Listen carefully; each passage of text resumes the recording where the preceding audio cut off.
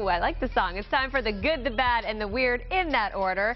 Now check out this little baby. His name's Kai, busting some pretty good dance moves for a 1-year-old while listening to this song, Lil Jon's Turned Down for What?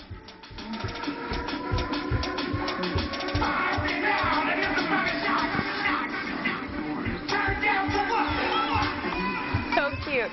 Kai's family says he doesn't or didn't dance to any other song, so that song must be his jam. This viral video, of course, fun to watch, but it's also given Kai's family a platform to talk about his form of short-limb dwarfism, which is important to them. The TSA has a bad reputation for slow service and annoying requests, but I have to say, after checking out its Instagram account, I'm really thankful for airport security. Some people try to smuggle some really bad stuff on planes, like a grenade in a carry-on bag at the Indianapolis International Airport. In South Carolina, just down the road, a sword at the Florence Regional Airport, and sticks of dynamite at the McCarran International Airport in Vegas. And now let me take a moment to say thank you, TSA. I won't complain again. Now for the weird. A guy escapes from his South African prison cell in just 30 seconds. Watch this.